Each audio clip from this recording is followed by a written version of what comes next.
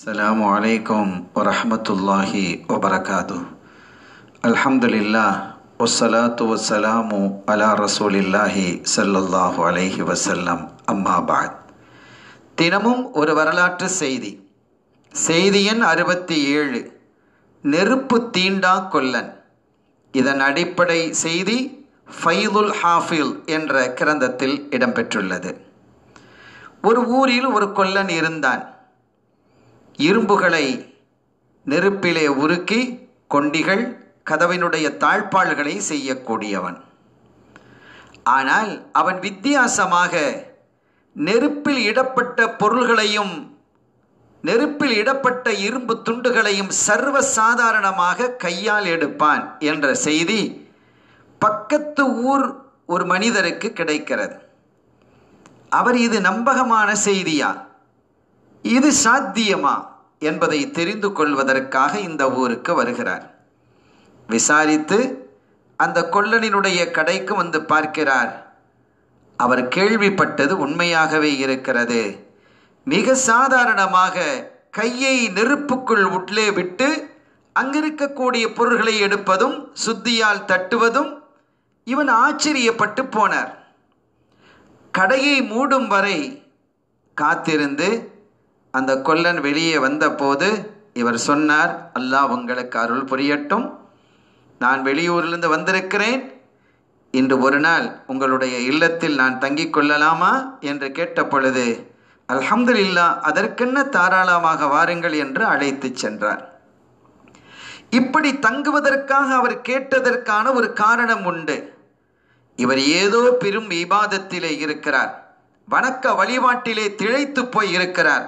அதற்காகத்தான் அல்லாஹ் இந்த பரிசை கொடுத்திருக்கிறான், இந்த பாக்கியத்தை அவருக்கு வழங்கியிருக்கிறான் என்று எண்ணி அப்படி தங்குவதற்கு இடம் கேட்டு இரவிலே எப்படி வணங்குகிறார் என்று பார்ப்பதற்காகவே இந்த வாய்ப்பை அவர் கேட்டார்.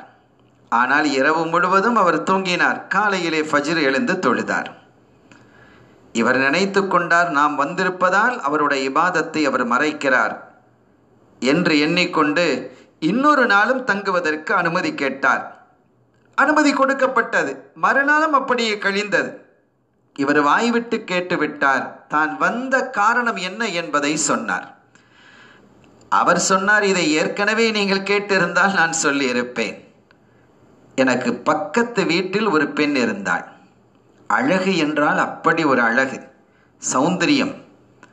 அவள் மீது எனக்கு ஒரு மையல் உண்டு. பலமுறை அவளை நான் தவறாக அணுகினேன். ஆனால் இறையச்சத்தால் அவள் விலகி கொண்டாள். ஒருபோதும் அந்த தவறை செய்வதற்கு அவள் நெருங்கவே இல்லை. நான் எவ்வளவோ தந்திரங்கள் செய்து பார்த்தேன், அத்துணையும் தோல்வியடைந்து போய்விட்டது. இந்த நிலையில் இந்த ஊரில் கடும் பஞ்சம் ஏற்பட்டது. மக்களெல்லாம் பசியாலும் பட்டினியாலும் துடித்து கொண்டிருந்த வேளை, ஒரு நாள் மதிய பொழுது என்னுடைய வீட்டின் கதவு தட்டப்பட்டது. நான் போய் திறந்து பார்த்தேன். இந்த பெண் நின்றாள். அவள் சொன்னாள், எனக்கு கடும் பசி, பல நாட்களாக பட்டினியில் நான் வாடிக்கொண்டிருக்கிறேன். நீங்களோ என்னுடைய அண்டை வீட்டுக்காரர், எனவே எனக்கு நீங்கள் உணவு தர வேண்டும்.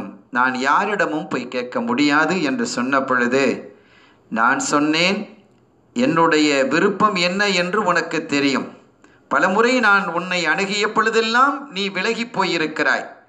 என்னுடைய இச்சைக்கு நீ இணங்கினால் உனக்கு நான் உணவு தருகிறேன் என்று சொன்ன பொழுது வாசலை காலி செய்துவிட்டு அவள் போய்விட்டாள். இன்னும் 2 நாட்கள் கழித்து அவள் வந்தாள்.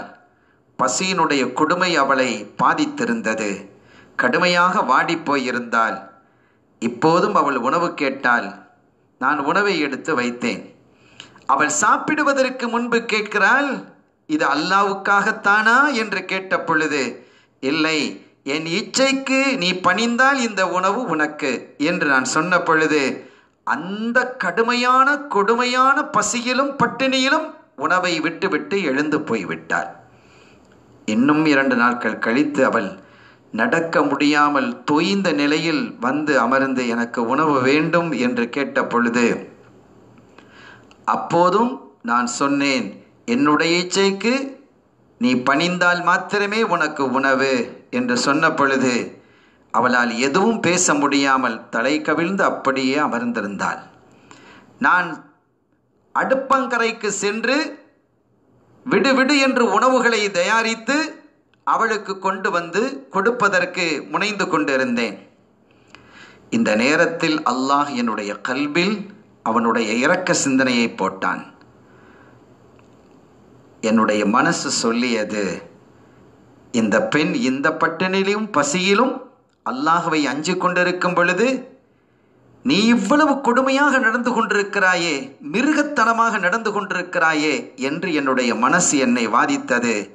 உடனடியாக அல்லாஹும்ம இன்னி தாயிபுன் இலைக்க மிம்மா கான மின்னி இன்னி லா அக்ரபுஹா ஃபி மஅசியத்தின் அபதா.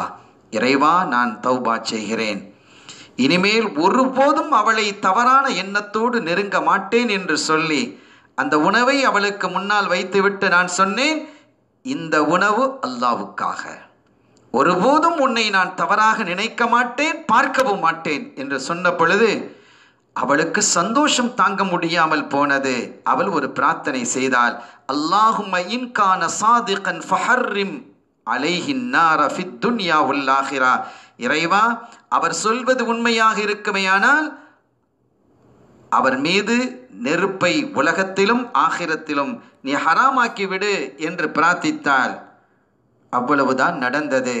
மீண்டும் நான் இந்த அடுப்பங்கரைக்கு வந்து ஒழுங்கு செய்வதற்காக நான் முனைந்த பொழுது ஒரு நெருப்பு துண்டு உருண்டு என் காலிலே விழுந்தது. ஆனால் என்னை சுடவில்லை. நான் ஓடி வந்து சொன்னேன், நீ சொன்னது உண்மையாகிவிட்டது, அல்லாஹ் உன்னுடைய துஆவை கபூல் செய்து விட்டான், நெருப்பு என்னை தீண்டவில்லை என்று சொன்ன பொழுது அவள் உடனடியாக சஜிதாவில் விழுந்து, இறைவா, என்னுடைய பிரார்த்தனையை நீ அங்கீகரித்ததை இந்த உலகத்திலேயே எனக்கு காட்டிவிட்டாய், நான் உன்னளவில் வரவே நான் விரும்புகிறேன் என்று சுஜூதிலே விழுந்து அவள் மரணித்து போய்விட்டாள்.